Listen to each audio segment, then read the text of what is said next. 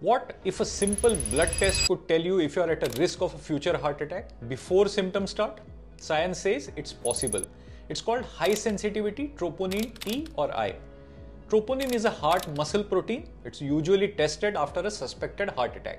But new research shows that even slightly elevated troponin in healthy people can predict future heart problems, sometimes years in advance. Now pair that with hs-CRP for inflammation and lipoprotein A for genetic cholesterol stickiness, and you've got a far sharper risk map than cholesterol alone.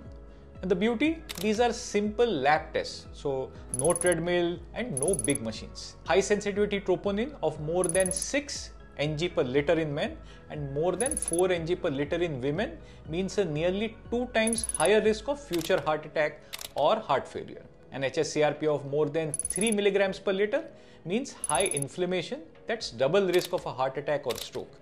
And LPO of more than 50 means a higher lifetime risk, and more than 180 means a risk similar to that having cholesterol problems from birth. The key here, these tests are best for those at moderate to high risk and not as a random screening for everyone. See, these tests don't replace an ECG or an angiogram.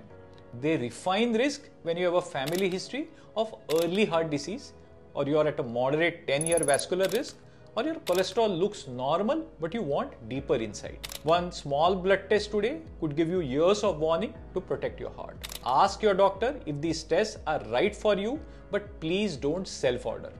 Think of it as preventive maintenance for your heart. The sooner you know, the sooner you act. Subscribe to HG Cardiovise for more such insights.